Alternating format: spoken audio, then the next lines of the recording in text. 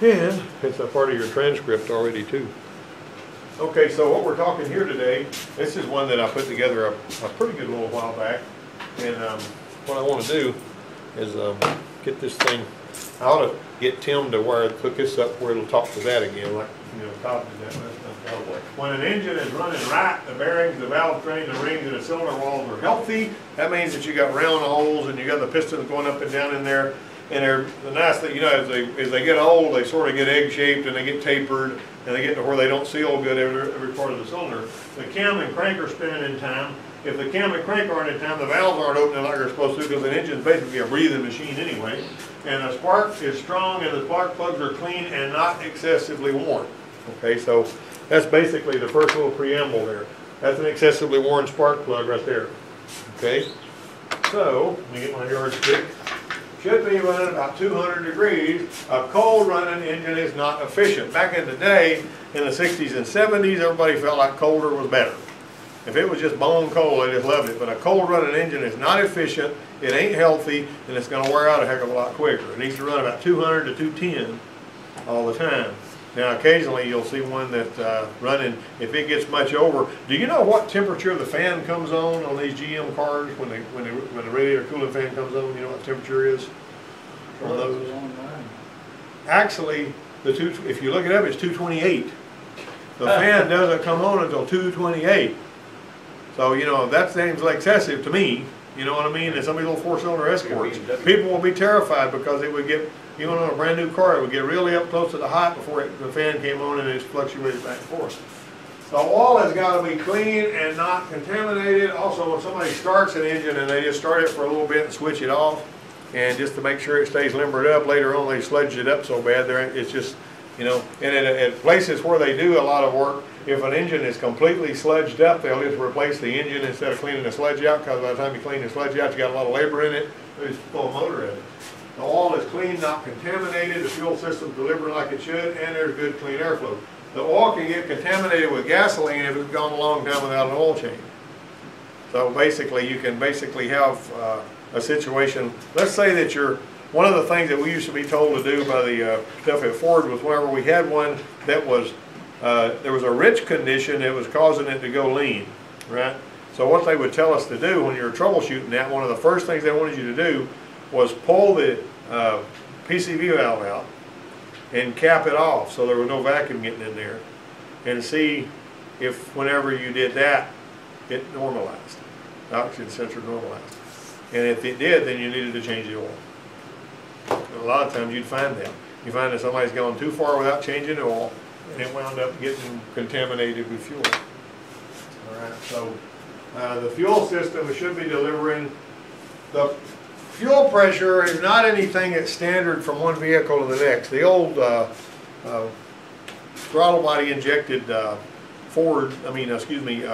General Motors trucks and all would run about 12 psi. And the strange thing about those is when the fuel filter was stopped up on one of those old TBI trucks, it would feel like the catalytic converter was stopped up. So if you drive one of them old TBI trucks and it's going, and you're thinking, oh, that exhaust is stopped up because it kind of feels like it, you better be thinking about that. The problem with those is it's a little aggravating to check the fuel pressure. You got to take the fuel line loose from the fuel filter and tee in there. You know, there's tools for that.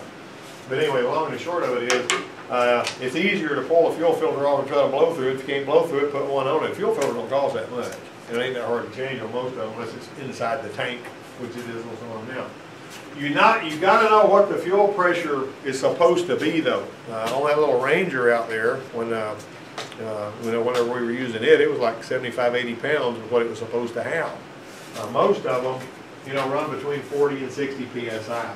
Unless it's gasoline direct injection, then it's going to have a pump that's feeding a high pressure pump. The high pressure pump will run 500 to 4,000 pounds or whatever those run. All right, so out of time. If it's out of time a tooth or two, late valve timing causes low engine vacuum, surging, and poor fuel economy. And if you've got a MAP, manifold absolute pressure system that's primarily speed density, and you're running late at valve timing, you're going to have low vacuum, and you're going to have black smoke, and you're going to have fuel trim screwed up because of valve timing that's done. I drove one time, there was see this right here shows the timing valve that's got some missing teeth. I drove this Toyota one time that was like the engine out there is an '87 Toyota Camry, and my neighbor had it, and he wanted me to look at it because it wasn't running right, and I drove it all the way to Dothan, wrote up a ticket on it over because I was working at the Ford place, and I took that thing down, and it had jumped 3 teeth. There was 3 teeth shelled off that thing, and I drove it all the way to Dothan. It could have jumped time anyway, you know, I don't know why it didn't, but miraculous there. But anyway, now everybody remembers on the engine repair aspect of it, or if you're doing engine performance work, what's the best way to find out if one is in time on a timing belt vehicle? The quickest way you can find out if it's in time, like on this little Toyota engine or whatever. Anybody remember that? Line the camshaft timing mark up. Ignore the crank to start with. Line the camshaft timing mark up. When that camshaft timing mark lined up, the crank mark ought to be lined up every time. If you're using a crank mark, the camshaft may be lined up it's going to line up every other time. But if you want to just, you know, go ahead and bring it around till the cam's lined up, and then you ought to see the crank perfect. If it's not, then you need to fix that. Find out what's going on. Also, if you see an engine that hits 100, and like if you're looking like on some of the little Kia Cephias and all that stuff, if it tells you to change the timing belt at 108,000, you darn sure better change it, because if you go to 110,000, it's probably going to jump. And if it jumps, it bends valves and breaks the heads off of them and busts the motor all. You don't have to put a motor in if it jumps time. And some people that ignore that timing belt change in it will get in big trouble like that. Now let me ask you this: when you put a timing belt on one, you know, they got square teeth and they got round teeth on timing belts, and I think it's the round teeth. I always forget which one it is. But some of them, when you tighten it up too tight, the belt will make a noise. The timing belt's too tight, it'll make a noise. It'll go, yeah, you know, a noise that it's not supposed to be making. Then you got to go back and loosen the timing belt a little bit if you over tighten it. You don't want it too loose where it's slapping the cover either. There's a girl that came in here one time. She had this little SUV she was driving, and she had us checking something else. And I said, the timing belt slapping the cover on your little, whatever the sound bill it was, a little Kia something, or remember the Sportage. And she says, oh, okay. And so I said, well, I'm going to go ahead and order a timing belt and bring it back in here tomorrow. We'll pop a timing belt on. The timing belt's only $35. It wasn't hard to change. No problem, I'll do that. She just didn't do it. Well, and I sent the timing belt back and all that stuff. Well, about a month later, she came in here and she says, about 3 weeks after I didn't bring my car in here, it jumped time when I turned it into Walmart. It cost me $1,500 to get the vent valves. I mean, if she'd listened to me, see, but no. All right, you line the cam timing up, the crank should be in time every time. That's just the way it is. If you line that one up, that one will be lined up. That one, this one could be over here. You know, that's what I was getting at. All right, so if you line the cam timing up like this right here, you know, whenever you line it up, just make darn sure. I don't want to beat a dead horse on that. Contaminated engine oil. This is this is a little story I like to tell about my mom's Chrysler. All right, so the engine oil can be contaminated with fuel as it steams out of the oil and pulls into the PZV system and all that. My dad called me and said there was a power loss light or whatever it was came on that car. I said, turn the key on 3 times, see what the code flashes out. He goes, I ain't fooling with that nonsense. So I went over and turned it on 3 times, got a code 17. I said, it needs a thermostat. He goes, well, I can do that. He puts a thermostat in it. And then about 2 or 3 weeks later, after that code went away, he decided he was going to change oil. So he changed the oil and he called me up. He goes, all it did is change oil, now I'm on idle. Because the oil, it was running too cold, oil was contaminated with gas. I said, pull the battery cable off for a little bit, put it back on. He goes, now it idles just fine. So I mean, I basically figured that one out over the phone. All right, so here we got the Bronco here. Now, this thing right here was is a Bronco like one of yours, about like yours. It was brand new at the time when I was at the dealership. And this boy brought it in there, and he says, I mean, the guy that was working across from me doing drivability work, he'd crank it up, and it would, when it was cold, it would sputter and pop and go dead. And then he kept the fool play with the gas. If you warmed it up, it went okay. But every time you started the darn thing cold, it would sputter and pop and cut up and go dead. And this thing was nearly new. I mean, it didn't even have 5,000 miles on it. And he worked on that thing. He checked everything twice. He cleaned the injectors. He did all kinds of stuff. And he couldn't get nothing to work. And so he says, I don't know what to do with this thing. I says, I want you to do this. I want you to go out there and ask the customer what kind of gas are you burning. I said, don't ask any leading questions other than just saying, what kind of gas are you burning? And I said, I just about guarantee you they're going to say we're burning premium gas. So they said, okay. They went out there and said, what are you burning in there? Best gas we can put in there, premium gas. They said, okay, that's your problem. So if you put premium gas in there, it burns slower. This thing's tuned to run on 85, 87 octane. If it says 87 octane, put 87 octane in it, or it's going to, you know, carbon up the combustion chamber, and then 87 octane is all you'll be able to use. All right, so premium fuel burns more slowly, and if the engine's calibrated to run on regular, then premium fuel can cause stumbles when the engine's cold. Chrysler and Ford have got technical service bulletins about that. Don't put 93 octane in it if it's set up to run on 87. Now, the president of the college got a tuner, had me put these yellow coils in his Lincoln, and he used his tuner to set it up to run on premium, and he also tuned the transmission to shift like a police car. And so he comes over and says, "Let me take you a ride on my Lincoln." So he takes me up the road and, you know, throws my head back against the seat. You know, he didn't spin the tires, but he's a character. All right, so weak spark, 1/4 of an inch is not enough. I've talked about that before. I always, for years and years, I didn't have a spark tester in my box. I'd use a pocket screwdriver. You know what I mean? And so now the thing about it is, if you use a pocket screwdriver like this, and this hole goes all the way through, and you happen to be anywhere near, you know, the little crack in there. So what I always like to do is I like to stick the spark plug in the hole. 35, 40 PSI right now. All right, I'm happy with that. If I see it go below 25, I'm going to be bothered. Okay, well, I'll keep on. Keep an eye on it.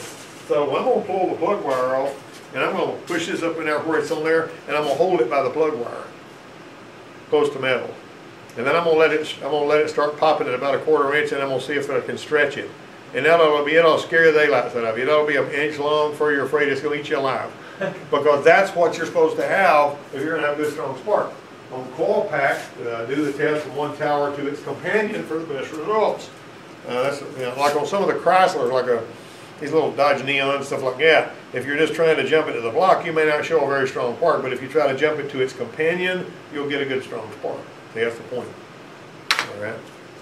And so spark wires leaking spark, what you're going to do, what I used to do whenever I was working on one that had a, you know, distributor on it, like the Bronco, like you got, first thing I'd do is I'd go out there and I'd spray soapy water all over the plug wires.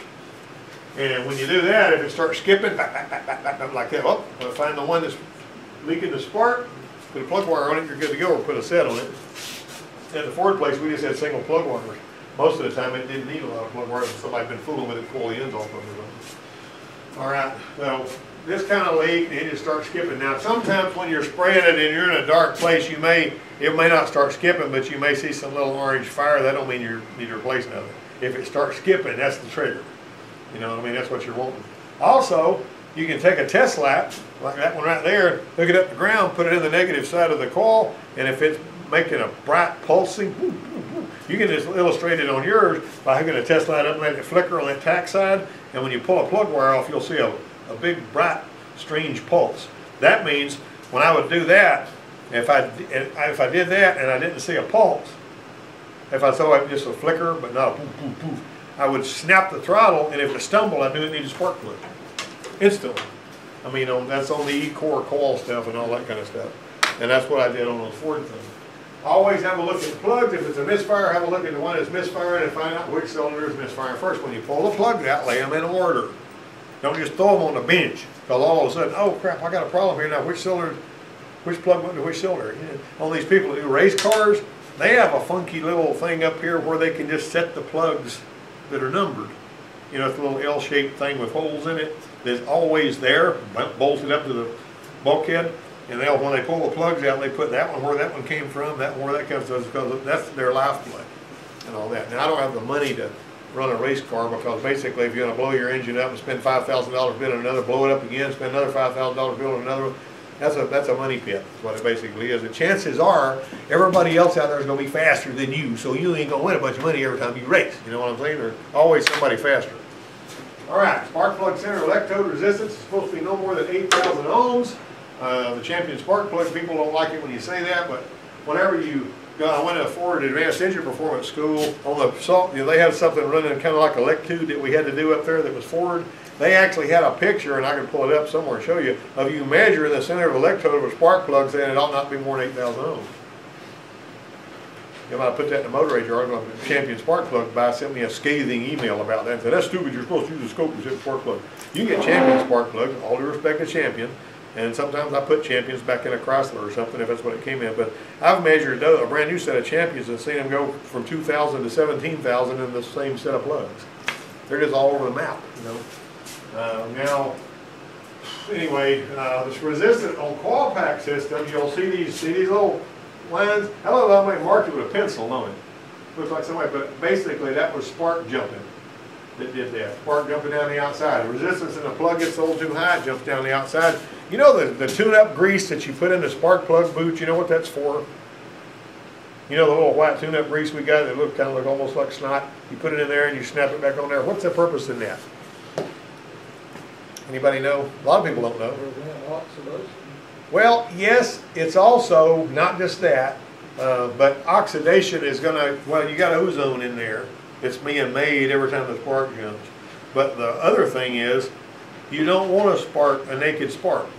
And that dielectric grease doesn't conduct electricity at all. So when you snap it on there, you're filling up the little gaps in there, where it snaps on the plug, and that makes the spark only go where the metal's touching instead of finding little places to jump. Because where you've got a naked spark, you've got RFI. What's RFI? All right, Mr. Military Man, you should know that. Radio frequency interference. That's what you got on that. We used to take, when we were troubleshooting something, and then we were taught to do this back in the day, turn the AM radio all the way to the low end of the band where it's really, really sensitive to that kind of thing. Driving down the road, whenever the engine starts cutting up, see if you're hearing funky spark popping noises in the radio static. Works really good. You got your little diagnostic tool right there on the cart. AM radio all the way to the low end band. You know, the fighter pilots back in the Vietnam War had a low-end AM radio so that when they got painted with radar, they could make all that squawking noise they'd hear on their, they know that they needed to do, you know, dodge the sound that was being shot at them and all that kind of thing. But that low end of that thing is really easy, really susceptible to interference. Now, octane booster can create red, dusty-looking deposits like that right there, and they cause erratic spark and surging. Basically, my brother had a 71 Thunderbird with one of those 375 horsepower 429s in it, and he was putting octane booster in it. And after a while, it started running crappy. And so I pulled the spark plugs out, and this is what they look like. Little red dusty stuff. All right, this particular set of plugs here came out of a Mustang that this guy had 11,000 miles on. It was running bad. We pulled the plugs out, and all of that was on the plugs. And you see how that spark had been jumping to the side? Because this oxide dust is kind of conductive, and it basically fouls the plugs to the point where the car doesn't run right. And an octane booster will do that. Now, I'm not saying every brand of octane booster does it, but the ones I've seen will do it. Now, make sure the plugs are all the way in when you're going to those deep wells.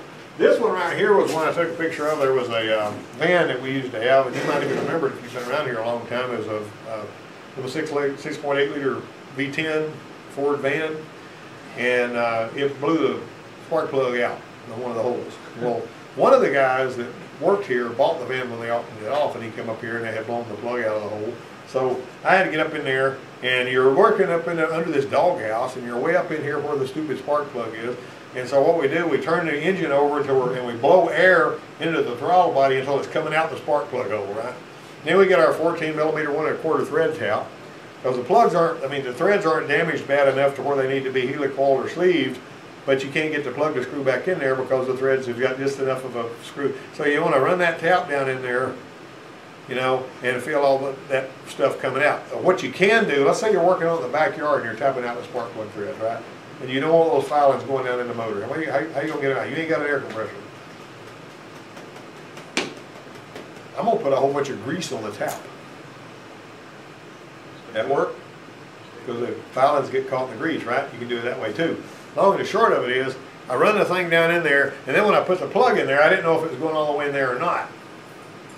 And it's down in a hole, and you're up in a, you know, in a cavern, and you're going down in a hole like this. So I put Prussian blue. That's what that Prussian blue stuff is. It doesn't say red. That's not Russian blue. It's Prussian blue. Okay, and you can buy it at the parts store made by Permatech. Put it on there, screw it in, and if it's going all the way down, you'll see that it's marked it. See what I did with that plug right there? That's a good way to do that. And I don't just. And I tell you something else too. I have actually seen people do this where they just throw a plug down in the hole and then put the socket down there and kind of be aight. Well, if you ding that first thread, Now you've made a lot more work for yourself. So start it with something that'll hold the plug. Now what I don't like is in spark plug sockets that holds the plug so tight that whenever you go to pull the spark plug, pull the extension out of the stupid socket stays down in there. You know what I'm saying? So I mean, I basically take a piece of the 3/8 fuel hose and I screw the plug in there. You start it with your fingers. You can't cross thread it with a piece of 3/8 fuel hose. You're just not going to. You know what I mean? It's going to find the place it needs to go. But a curved piece of 3/8 fuel hose don't work good. You need to get one that you've trained to be straight. And you know, I'll put that little piece on the end of a screwdriver or whatever too. All right, fuel pressure is important. If the fuel pump runs at key on, you know the PCM's awake and working. We talked about that repeatedly. So the fuel pressure should hold steady and not drop off when the pump's run is done. When the pump kicks off, that pressure should stay locked within a pound or two of that. If it starts falling off, then it's either going back through the pump or it's going through an injector into the engine or the fuel pressure regulator is bad or something like that. This is really important stuff, so don't forget that. All right, so here we have fuel pressure being tested with this device here, this digital transducer. We got it. It's true fuel pressure, and here we've got it on the scan tool. And you see, there's about 10 pounds difference when the vacuum line is plugged into the rail pressure sensor. I got it in reverse. Watch what it does when I brake torque it. See how the fuel pressure is going way down. It's truthfully reporting from the fuel rail pressure sensor, and here I am with I'm having to recover, so you can able to push the air out of the fuel rail. All right, we're going to start with the fuel filter. We probably got a bad fuel pump in this car. Problem here, and what we got is a puller. We got a puller vacuum. When the vacuum hose hooked up to the fuel pressure regulator, we got 35 pounds, right? All right, so in order to smoke out this problem, we're going to pull the vacuum line off the fuel pressure. Well, we got 45 pounds. You pull the vacuum line off, the pressure jumps up. When we snap accelerate, that's a bad fuel pump. I don't know how many times I would see a motorhome come in there that had 80 gallons of gas in the tank. They just filled it up, and I would take the engine cover off and put my fuel pressure gauge on it, and I'd pop that fuel pressure regulator vacuum hose off so it would jump up to 40 pounds. You snap the throttle if the pressure drops, and the filter's already been replaced, you need to put a pump in it. And here's 80 gallons of gas, and it's like, we have nothing over to put 80 gallons of gas in it. Yeah. You know, so I had to devise a way of drop them lower than 80-gallon gas tanks and all that. Now, understanding the big picture, something has to tell the PCM when the engine's spinning and how fast. That's the crank cam position sensor, and that's used for ignition and fuel injection purposes. Older systems use the distributor pickup for that. And so basically that's what you got there. All right, and there's your, this right here is an optical distributor. Basically, it's got emitters and detectors on either, on the above and below that disc. And you see the little, all the little around there. I pick up those dirt things with a laser or something. I don't know how they do that. All right, so the crank sensor alone can't tell us if which electronic fuel injection engine, which cylinders on TDC. The cam position sensor does that. Now that's the same deal. We'll go there. All right, the cam sensor will prevent some vehicles from starting. Others don't care if it's got a cam sensor or not. Most of your Ford vehicles, if the cam sensor is disconnected, the ones I've been familiar with, it will go ahead and start up, usually. All right, but on these Nissan Altimas, they may start and they may not. If it's a V6 Nissan, if one of the cam sensors is bad, it'll start hard. It'll spin a long time, or something like that. So if you're getting a P0340 code, go after your cam sensor, because a lot of the time you may see it's almost, you know, that's what I was just talking about right there. All right, so at key on, the engine controller looks at barometric pressure, closed throttle position, engine coolant, intake air temperature sensor. Those are the four primaries. And then your ignition, so you get your fuel pump. When you first turn on the key, the fuel pump runs. All right, on the map, that they got ready. See, this is still going through there. You got your valve timing, O2 or air fuel, evap control monitor, catalyst monitoring, throttle control, EGR, and the fan. See, here's your inputs and outputs. AC compressor. Go ahead and memorize this right quick, so I'm going to give a pop test on it tomorrow morning. Okay, transmission shifts, control pressure, misfire monitoring is going in there, fuel pump, fuel injector, so on and so forth. All that stuff is basically being handled by the, there's foreground and background managers and all kinds of stuff in the engine controller. and so on and on it goes. That's driving down the road, you got that. All right, when the check engine light comes on, this is always an emissions-related code, and the code will be stored. Doesn't mean the oil needs to be changed. Doesn't mean the coolant's low. I've had people say, my check engine light's on, and I've checked the oil and the coolant, and everything seems fine, you know. If the oil is contaminated with fuel, it can cause that. If the thermostat's open too soon, it can cause that. If the fuel thermostat, if it's running too cold, it'll turn on check engine light because that's an emission problem. Now, on a 2011 Ranger, it has 600 possible diagnostic codes. That's Joey's truck. You remember the one that Charles put the ball joints on the other day? That's not counting the codes that can be stored by the other module. This is how many codes you got right here. That many codes. So you need to memorize all those codes from that little list I got right there, and I'll be giving you a test on those tomorrow morning. All right. Now we've actually seen this before, but look at this right here. Notice how these codes are laid out. Air, fuel, fuel injectors, ignition or misfire, auxiliary emission control. That's your number right here. That's this number right there.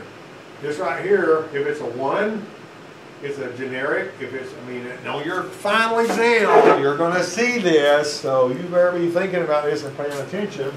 If you see a 1 right there, it's an OEM code. Can you remember the letters OEM in caps? Can you remember that? If it's a 1, it is an OEM code. If it's a 0, it's generic. And remember, every engine controller's got 2 rooms in it. So you need to look in both rooms whenever you're serious about trying to fix one. Look in your OBE generic room, look in your other room too. You can look at live data in both places. Live data in the generic room won't look the same always as it does in the enhanced room. These are your different codes: vehicle area, body, chassis, powertrain, and network. Why they use U for network, I do not know. I would have put an N there, wouldn't you? They didn't do that. And this right here finally tells you where the trouble is. All right. Look at that. Air fuel right there, code type. Map sensor voltage too high. See that right there? There's your air fuel system right there. And you notice it's a powertrain code. You can look at that. All right. Now then, you got, look at that one too. Fuel injectors, fuel pump, driver's module, secondary circuit, whatever. All right. So look at that one there. PO 401. So 4 is auxiliary emission control, which is your EGR and your catalyst and that kind of thing. Also your evaporative system. So remember that. Don't forget this stuff. All right, and that right there, see, I've got this thing coming up here too. All right, and I don't know if I did anything. Did I even change it that time? PO203. See that? And that's O3 injector circuit open. So you're going to see fuel injectors if that's a 2. And it's a generic code and all that. All right. I think I actually have to hit it twice to make it happen, so I'm not in the same place. P1709. All right, so look there, transmission, transaxle, park, neutral position, switch out of range. If that's a 7, you're looking at transmission code. You got it? Can you remember that? All right, so if you don't understand the codes and what sets them, you can't fix much of nothing. Find out what can cause it to set. You'll typically find a little legend here telling you what that code is, what it means, and what it takes to set it. That is a really good thing you need to know whenever you're going to be looking at some kind of a code that you're chasing. Anybody got any questions about that? Were you bored out of your skull? Were you going? Were you turning into a skeleton? All right, then that sounds good. So now, some of the stuff that you're going to see on your engine, on your electude final, you can draw from this. And I'll know if you were paying attention or not by how good you do on your electude final, right? All right, so because I wrote the electude final, and I can do that because I'm right now the boss. Okay. So anyway, you guys, now is everybody ready? Anyway, is there anything you don't understand that I need to help you with? Probably. Huh? Probably. Now everybody, we're going to try to, this afternoon we're going to try to get through with the rest of our electrical finals for the ones of you guys that are here. And then we're going to plow into some engine performance finals and all that. And if I feel like you guys really have a little bit of a handle on what you're doing, maybe you won't have to do quite so many engine performance finals to survive. You got 5 electrical finals that we're doing. Do you like having 5 electrical finals? Would you rather have 1 and fail the 1? That's not a good plan, is it? If you got 5 and you bomb on 1, you can still make an 80 if you do good on the rest of them, right? That's why I like to get more than 1 final and all that. I got one guy over there at Geneva, and that character hasn't come to class as much as he could, and he couldn't even use an dial indicator and all that. And he's trying to take it his final, you know, what kind of a grade am I supposed to give you if you don't even know how to use a dial indicator and you're working on brake, you know what I'm saying? All right, so Charles, how nice of you to join us.